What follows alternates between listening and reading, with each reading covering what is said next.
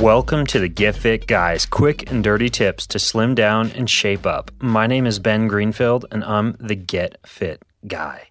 Now, if you've ever done an online search for a local gym, driven through your neighborhood in search of an exercise facility, or visited a variety of health clubs to find the exercise setting that's just perfect for you, then you're probably aware that the right gym can make an enormous difference between enjoying your workouts and staying motivated, or dreading going to a place that makes you feel uncomfortable or self-conscious. So, if you're looking for the perfect gym, or you're confused about the difference between a health club, gym, studio, community center, YMCA, CrossFit, box, or any other variation of an exercise facility, then this episode is for you. In it, you're going to discover the difference between the various types of gyms and get 4 tips to find the perfect gym for you. Let's start with fitness facility number 1, a personal training studio.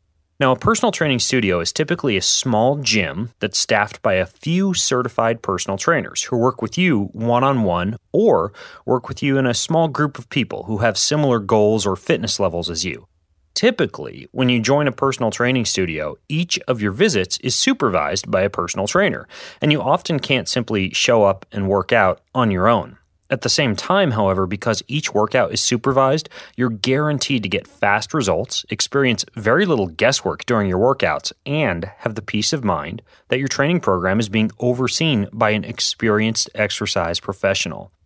As you can probably imagine, a private personal training studio experience can be expensive, but if you're just getting started or you have lofty fitness goals, then this can be one of the best ways to get what you need, even though you do pay for it.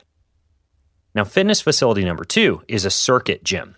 Circuit gyms are typically set up as a series of weight machines, workout gear, and cardiovascular equipment that are put together to work each of your body parts in a specific period of time.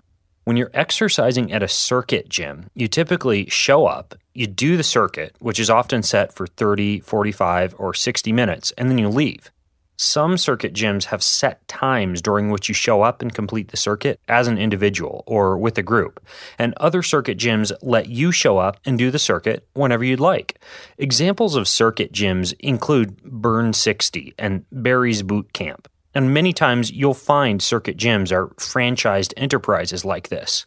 Although many circuit gyms aren't really gyms at all, but simply boot camp style classes that take place in parks or other public meeting settings. Fitness facility number 3 would be a women's only gym. Curves is probably the most popular example of a women's only gym. Incidentally, it also falls into the category of a circuit gym. In 30 minutes, you work each of your major muscle groups as you go through a program of strength training, cardio, and stretching with a group of other women. Now, if you're a woman and a co-ed weight room is intimidating or annoying, a gym like Curves may be a perfect fit for you. Total Women's Spa and Ladies of America are other examples of women's-only gyms, and I'll put links to all of these in the show notes over at quickanddirtytips.com. Sorry guys, but I'm not aware of many men's-only gyms out there. Your strategy is simply to scare all the ladies away into the women's-only gym. Just kidding. Fitness facility number 4 would be a CrossFit box. Now, CrossFit is a popular style of cardio that combines elements like strength training, high-intensity cardio intervals, and gymnastics in a workout of the day, or what they call a WOD. Most CrossFit gyms resemble a cross between a gymnastics studio, a garage gym, and a sport training facility. CrossFit is the principal strength and conditioning program for many police academies and tactical operations teams, military special operations units, and martial artists. So if you have a personal interest or participation in these type of athletic activities, then CrossFit may be especially appealing to you, although it can be kind of intimidating if you're just arriving on the fitness scene. Fitness facility number 5 is a garage or a warehouse gym. A garage or warehouse gym is typically an inexpensive, no-frills place that often has no water fountains, no towels, no locks for lockers, and offers very basic, inexpensive exercise equipment such as barbells, dumbbells, or a well-used exercise machine or treadmill. They often have limited hours and a very specific type of old-school bodybuilding or weightlifting-focused clientele. It's a very Pain and Gain atmosphere if you happen to have seen that movie lately.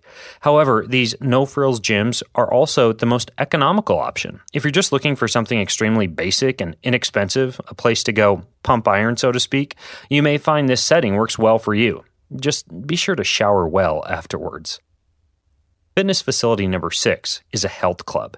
From LA Fitness to 24-Hour Fitness to the YMCA, health clubs offer you everything from childcare to swimming programs to group fitness classes to frequently updated and new workout equipment. Many of the fancier clubs even have amenities like spas, saunas, eucalyptus-scented towels, free Wi-Fi, tennis courts, valet parking, and even dry cleaning, but you'll often have to pay a premium membership price for these offerings. My personal gym of choice is the YMCA. Since it has a personal, family touch, it's a little less expensive than some of the fancier health clubs, but it also offers many similar amenities. Some purist, old-school gym rats scoff at the idea of a clean, pristine gym setting and may not be motivated by this atmosphere, but I've personally found that a family health club seems to be the best choice for most people who want variety. Now that you're familiar with the gym settings you may find in your neighborhood or your city, I've also got 4 quick and dirty tips to choose an exercise setting that's just perfect for you. Tip number 1 is geographical location. Now, one of my primary reasons for joining the YMCA that I mentioned was the fact that I can ride my bike there in just 10 minutes. Convenience is key, and if you can find a motivating gym setting that's near your home or near your office, you'll be far more likely to stick to your workout routine. Even though you may be able to find a slightly nicer gym somewhere else, it doesn't matter if you join that gym but never again show up because it's so inconvenient to get to. Tip number 2 is demographics. When you do a trial membership at a gym or you spend the first few weeks exercising in a new facility, you'll quickly discover whether or not the other members are people you'll get along with. For example, my local YMCA is full of moms, dads, high schoolers, and other family types. My wife and I are pretty comfortable around this crowd. In contrast, my previous gym was mostly 40-year-old male bodybuilders and weightlifters.